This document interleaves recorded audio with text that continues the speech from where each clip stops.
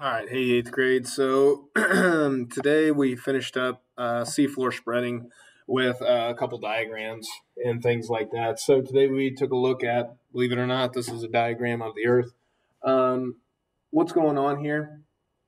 And so I drew this step by step on the earlier ones. So essentially, what needs to happen? Go ahead and grab a notebook, get that out, and we're going to draw our different layers that we have over here, and we're going to talk about them. So what I have right here, here's my Earth. Here's the crust of it. Okay, so the thinnest layer that we have here is the crust. This is also called the lithosphere. If you guys went ahead and did that Quizlet the other day, you'll find that it's called the lithosphere. This is really what our tectonic plates are. Okay, the 12 individual plates that make up the surface of the Earth that are all moving independently of each other, crashing into each other, pulling away from each other, rubbing up against each other. Okay, and then after our crust, so again, this guy can be between 40 kilometers thick and 75 kilometers thick, depending where it's at, so it's pretty thin. And then we have our mantle. So this is our big red portion right here. Part of the mantle is our upper mantle, which we call the asthenosphere. Okay, our asthenosphere, if you guys can see all the way over here, is a semi-solid. We call it a plastic layer. So why is it called a plastic layer or a semi-solid? Because this is the part. So our mantle down here, this is a liquid. It's really hot. It's magma. And then as we get higher and higher, it gets cooler and cooler. So as it begins to cool down, it begins to solidify. However, we know that rocks from last chapter are made of a bunch of different elements, right? A bunch of different minerals and other things. So that means some of them will have higher melting points and some of them will have lower melting points in that solid. And so what's going to happen is some of that stuff here is going to be in liquid form because it has a low melting point, while some of the other stuff has a high melting point, will be in a solid. And so when we get those two liquids and solids together, it makes like this putty, a slow, very viscous liquid, semi-liquid, not really, right? Or semi-solid, I should say. Okay?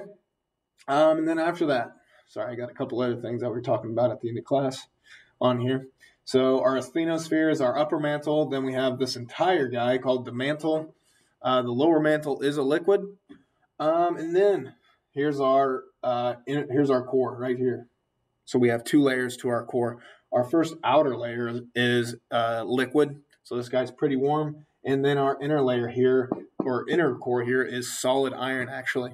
And so if you ever our two cores here, our outer core and our inner core, they're actually spinning around each other. Okay, and as they spin and they create this, they actually create a magnetic field, the Earth's magnetic field, and that's kind of what these are.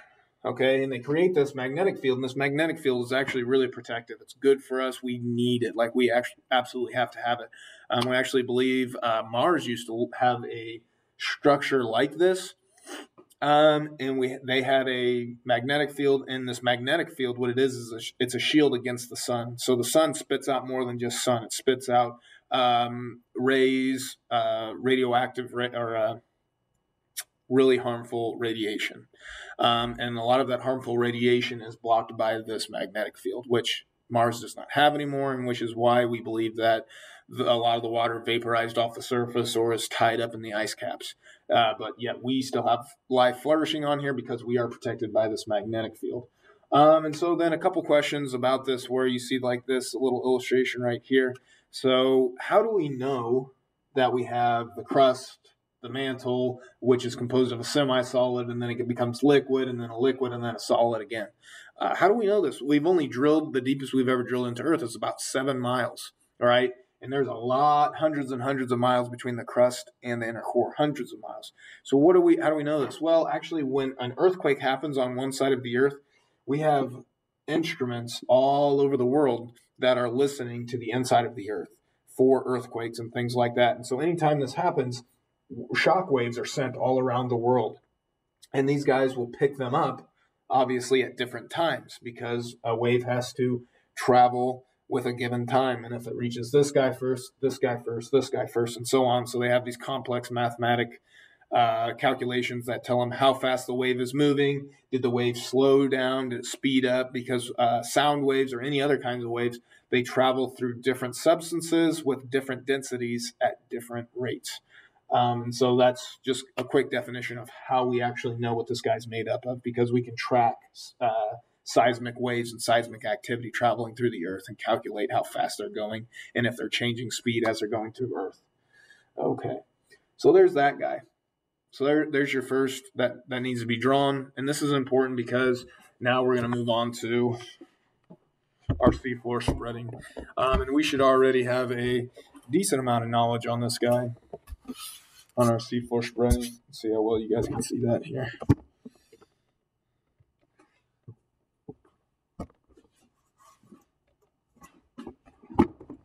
Okay. So we have our seafloor spreading here, and so the first thing I started off with was right here. So this is hot molten. So we have hot molten liquid magma that's less dense. So we know that if you take a lava lamp, for example, if you take that lava lamp and you turn it on, all of that stuff is at the bottom first, all of that goo or whatever it is. And then that lamp turns on. That lamp is actually a heat lamp. It's meant to heat that material up. As something heats up, it expands ever so slightly and becomes less dense. As it becomes less dense than the material around it, we all know that it will rise. And so this hot material becomes less dense and begins to rise. And it has one of two directions where it can go. One is where we see our seafloor spreading, where it comes out at the top here, it bubbles out at the top, the magma spills out of the ridge, it hardens and becomes new crust, right? And this is what we've been talking about.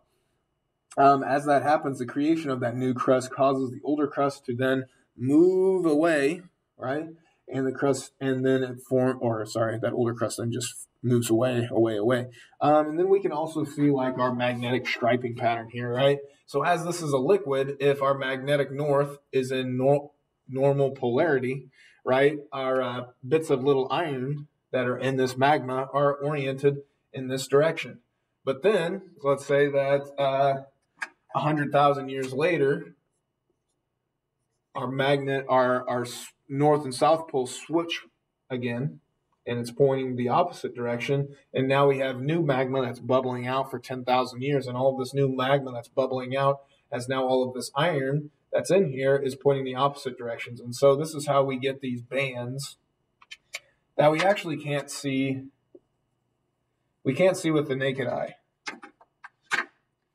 We need special equipment to detect these different magnetic variations in the seafloor.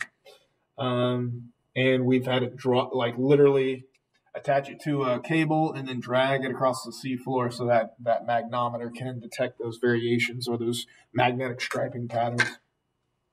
So that's one option where the magma comes out and forms new crust. Option two is not all of it can come out of here. So what has to happen? Well, we have some of this magma is deflected along the bottom of the plate. So this magma jets out this way or goes this way. And this is something else that helps pull this plate away from the mid-ocean ridge. As it gets further away from the core, where it's really hot down here, right? Here's our core. It's super duper hot. It heats the material up. And then as the material gets further away from its heat source, just like a lava lamp, right? Once that material reaches the top, it may hang out there for a couple seconds or whatever. It begins to cool down. Okay, so this magma cools, and as it cools, right, it's really if it's hot, it's really energetic and it expands slightly. But as it cools, it slowly shrinks, and if it shrinks, it becomes more dense. As it becomes more dense than the material around it, it begins to fall back to the core, and then this begins to falls back to the core where it warms up again. It rises, goes along the bottom, cools down, becomes dense, and then we get in the cycle. This cycle right here is called the convection current, and you do need to know what a convection current is and how it operates. You do need to know this, all of this going on right here. Okay? So then, if we come over here now,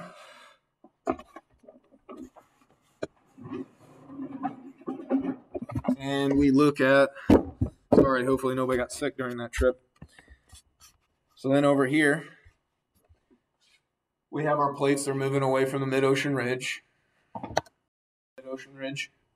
And then what we got going on here is we have a continent, okay? And so, and this is homework for 7th and 8th grade. But we have our continental shelf here where we have a subduction zone. So subducting is when one plate goes beneath the other while it pushes up and it causes uplift for another one. So we're actually seeing mountain making going on here. So as the oceanic crust, like this guy, subducts beneath the continental crust, uplift happens. and mountains begin to form. And this is how we see a lot of our mountains form. Okay? And so really that's the big thing. This is the mechanism for how all of our continents, how all of the plates are able to move is through this mechanism of seafloor spreading. This is what the mechanism is that Alfred Wegener was missing out on. And then this guy named Harry Hess was actually able to come up with the theory of seafloor spreading. So that's the diagrams that we drew in class today. We didn't have any homework, but we'll begin on. So we do have a quiz next Tuesday. So we don't have school on Martin Luther King Day next Monday. So then what we began after that is we did longitude and latitude. And so essentially what I did here is we just did a quick little lesson. It was about 10, 15 minutes. But what I wanted to first go over is the true size of these continents. So it's like, so if we look at Greenland here, right? Here's the United States, here we are, and then we see Greenland up here. Greenland looks absolutely massive, right? But let's take a look. Is Greenland actually that size? And you guys might have done this in the past with other classes, but if I grab this guy and I bring him down here, look how the size shrinks compared now to the U.S. If I brought the U.S. up here, right, if I compared them how they are right now, it looks like Greenland's bigger than the U.S. But as I bring him down here, he's definitely like a third of the size of the United States. And if I keep on bringing him down to the equator, he gets the smallest. Right, and the farther away we get from the equator, the bigger or the more distorted these continents get on a flat map like this. And so what's the reason for this? Well, the reason is anytime I try to take a three-dimensional object, so a sphere, like our Earth, and I peel off this layer and I want to stick it to a flat surface, that's just not going to work, because around the equator, there's much more material than there is up here around the pole, right? Once all of this stuff runs into the tip of the pole, there's a little bit of material. And so what has to happen is the illustrator, whoever makes the map, has to then stitch the image together. And when he stitches the image together, he has to stretch out the continents or the things towards the pole. So if I look here,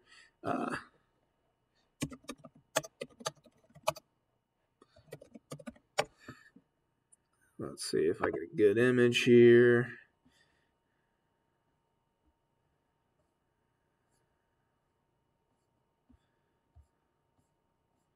Let's see. Sorry, I should have had this, but I wanted to show you real fast.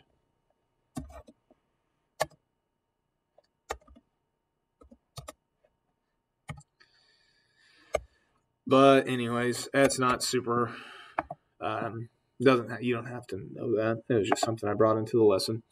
So anyways, let's go ahead on with this. So what we need to do is we're talking about lines of latitude and lines of longitude. So latitude.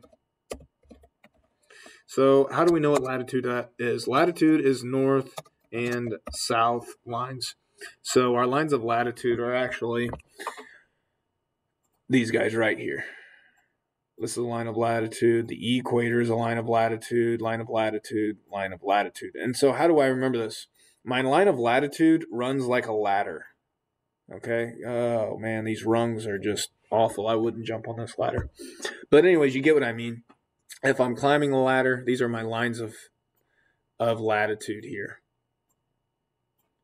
Okay? So there we have it. Those are your lines of latitude, and they measure north and south. Now, let me take all of that ink off. And so then our lines of longitude must be the opposite. And these guys are east and west. And so they measure this way. So this way is east and this way is west. Right? And so if I wanted to, let's say, one more thing. So if I'm going to write this line of if I'm going to give you coordinates like 35 degrees north by 70 degrees east or something like that, I need to know that when I write my coordinates, it's in parentheses and it goes latitude first. followed by longitude. Latitude by longitude. And so let's say I wanted to go, let's say 67.5 south by 45 east, let's say. If you guys want to take a time to pause this and get it real fast, you can, but I'm going to go ahead and do it. So what I need to do is I find 67.5 degrees south. Here's 67.5 degrees south. And then I find 45 east. Here's 45 east. So I follow him up to here. I follow this line. Oh, my goodness. And I find it right here. All right, so now I have found this coordinate right here. Okay, and that's not too terribly bad. So I just kind of want to, we're going to start working on this just to kind of get a feel of what the world looks like, what are the continents, and all of that good stuff about geology. Okay, so other than that, there wasn't any homework. I did on Plan Book, I put mapping volcanoes and mapping major earthquakes in the past and things like that. We didn't get to that today, so don't worry about that. We will get to that on Tuesday, but there is a quiz over seafloor spreading and Pangea on Tuesday. So the notes that we've already taken, the first part of the notes. Other than that, I'll see you guys later. Let me know if you guys have any questions. Bye.